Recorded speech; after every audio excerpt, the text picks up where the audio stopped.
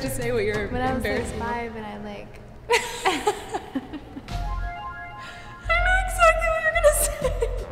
Believe it or not, the Kardashians are regular people too who have plenty of embarrassing moments to go around, and Kylie Jenner literally just dropped a bomb on all of us. Today's episode of Clevver Newsfeed is brought to you by Jem and the Holograms in theaters October 23rd.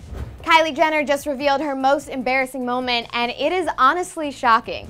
Your typical Kardashian embarrassing moment would generally be something along the lines of queefing, according to Kourtney Kardashian, or getting caught joining the Mile High Club, according to Kris Jenner. But if you didn't catch where I was going with the whole dropping a bomb thing, Kylie's embarrassing moment definitely takes the cake. After almost being too embarrassed to share her traumatizing moment, Kylie said, quote, "I know they're going to use it and I'm just too embarrassed." But she was egged on by her sister Kendall, who began her story saying, quote, "When I was 5, and guys, I you not, this actually happened." Too far?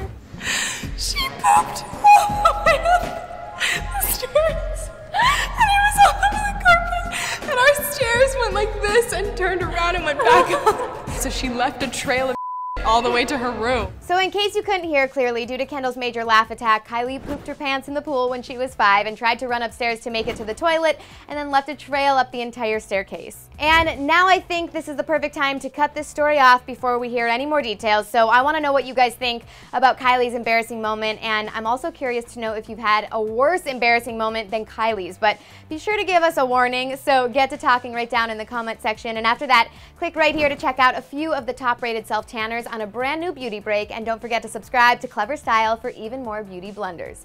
Thanks so much for hanging out with me here on Clevver News. I'm Danielle Robay, and I'll see you next time.